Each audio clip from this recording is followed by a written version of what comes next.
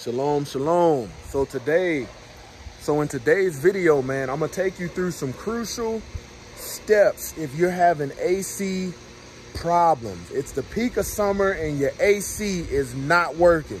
You hear it, you know, in the attic, it's on, but when you come outside, you don't see nothing happening. Let's talk about it. Man, all praise to the Most High, Yah Shalom. Thank you for tuning in to another episode. You see, man, I got my my AC unit, you know, had AC problems, and I'll tell you the troubleshooting that I did, okay? This is your thermostat on the wall is working perfectly fine. You know, it powers up, you got power, but no matter what you set the AC on, you know, you're not getting any cold air, okay? So the first thing you want to do, okay, is your circuit breaker is not tripped. We're good there, okay? A simple test. Where I live, man, we have power outages and power surges all the time, okay? If you look right down here, there is a little red button. You want to push this red button. What this does is reset any kind of power or circuit breaker problems or errors, you know, and it resets the circuit breaker.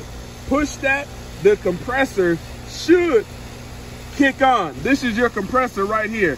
It should kick on if you push this and you got power going to the system, okay? If that does not work, if that in itself does not work, what you're gonna do,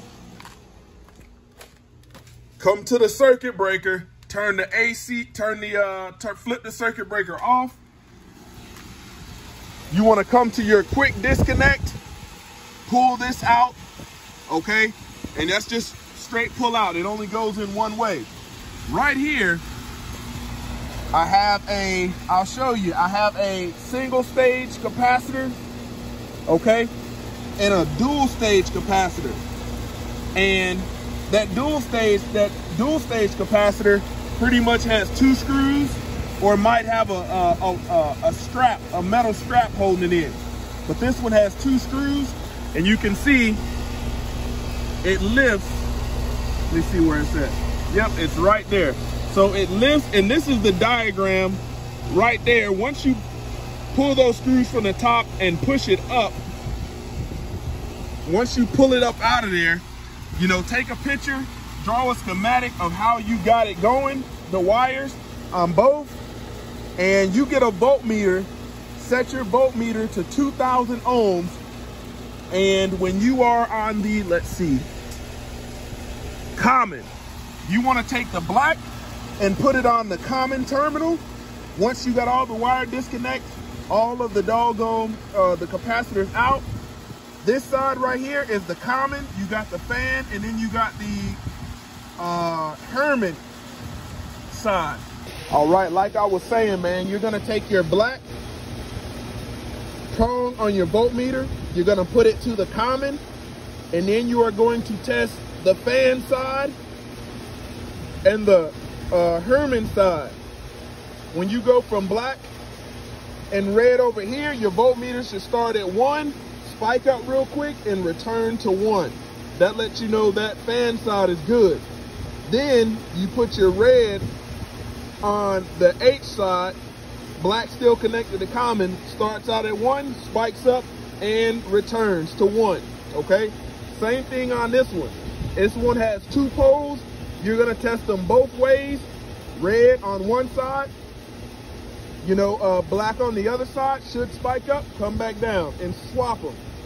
And if you do that and either one of these capacitors does not do what I said it would do as far as spiking up, you've got a bad or faulty capacitor. And what you have to do is you can go to like Ace Hardware and you can get a replacement and you'll be good to go. But most commonly, you're gonna have either capacitor issues, you know, a circuit breaker issue, or possibly your thermostat. But today I just wanted to show you something basic. Let me show you what I use. So basically, if you see mine down here, this little reset button for the compressor, the high pressure reset button, my button is kind of chewed up. So I took a flathead and stuck it in there, and it kicked right on. And that'll reset it. Out here where I have a lot of power outages and issues, you know, this is very common, and it would have cost somebody coming out here, it would have cost a minimum of $200. But now we're good to go. Hope this helps you out. Stay encouraged.